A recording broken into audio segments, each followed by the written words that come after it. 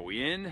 Okay, let's get right to it. So, as you guys know, a great many of my videos and my shots of awe are concerned with the idea of the holy. Now, I'm a completely secular person. I don't really follow any religion at all, but in some ways I would say my religion is love. My religion is awe. Every time I marvel at something, anytime an aesthetic work like a painting or a film or a song gives me the goosebumps, I experience religiosity of sorts. Ernest Becker, the psychologist, used to say that love is a religious problem, that to love someone is to deify them, to render them holy. And what is the holy? What does somebody who doesn't ascribe to any religion, what could I possibly have to say about the holy? Well, I think I have a lot to say about the holy, and that's because as somebody who, I guess you could say, is extremely sensitive to external mediation, to the effects of aesthetic works, of music, of place, of people, these things move me. These things can transform me. They can have real, powerful, emotional impact upon me. And so I've always searched for the words to describe what it feels like to be profoundly moved and shaken, to experience opiated adjacency, to experience ecstasis, to move from here to there, so to speak. And Otto Rank was the guy who first talked about the idea of the holy. He also uses the term the numinous. The numinous are encounters with visionary truth, truth that exceeds our intellectual capacities. Joseph Campbell said that God is that which exceeds our intellectual capacities, that God is a metaphor for that which can't be spoken, for that which can't be described in words, which exceeds our capacity to articulate. So this idea of the numinous, of that which can't be clothed in language, is very interesting to me. The idea of visionary truth, visionary understanding, revelatory ecstasy, whether you fasted for 40 days in the desert or drank the ayahuasca brew or ate some magic mushrooms with a bunch of Mazatec Indians in Mexico. It seems that certain biochemistry, certain molecules can engender encounters with feelings of visionary truth and aesthetic impact. And I think the psychologist William James, the American psychologist William James, and later Walter Pahnke of Harvard, did these interesting, they wrote in the book, The Varieties of Religious Experience, which William James wrote in, talked about what were the elements of a complete mystical experience, an encounter with visionary truth, of an encounter with the mysterium tremendum e fascinosum, right? The indescribable.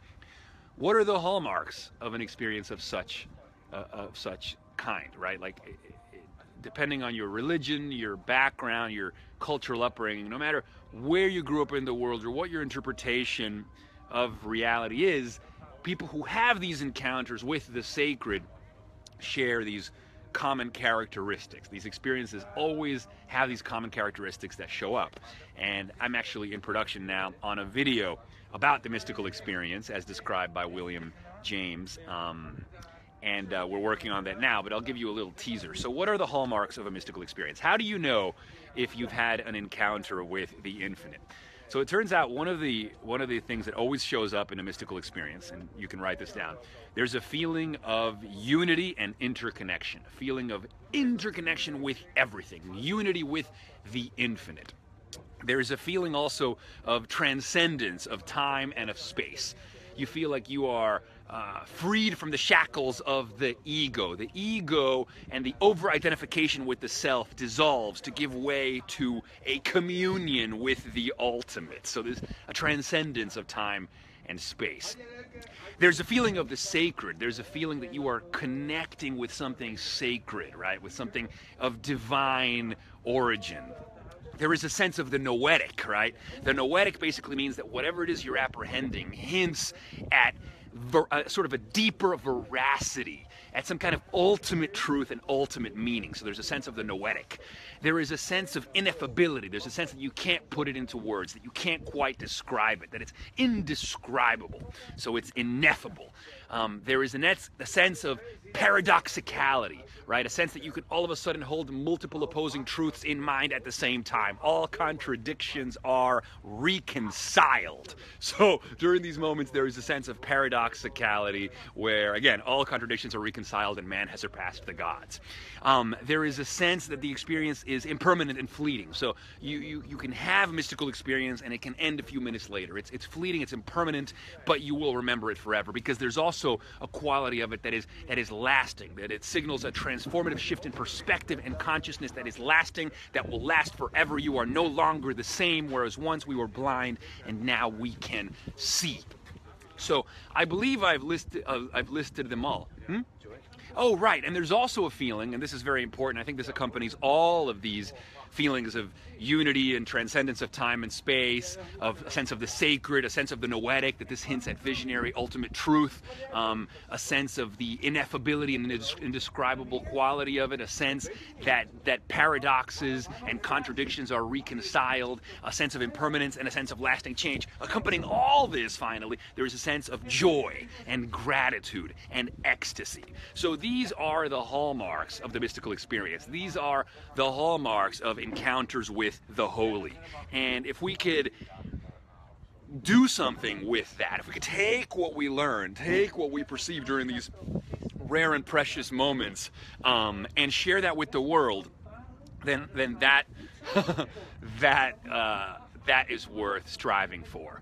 Right? There's the line from the end of the documentary Flight from Death that says, everything has been figured out except how to live. So perhaps the better question is not what are we to do with death, but what are we to do with life? For life exists in individual moments, and it is up to us to make sure that those moments are vital, interconnected, and grand. To make a masterpiece out of life, one that we would willingly live again and again for all of eternity.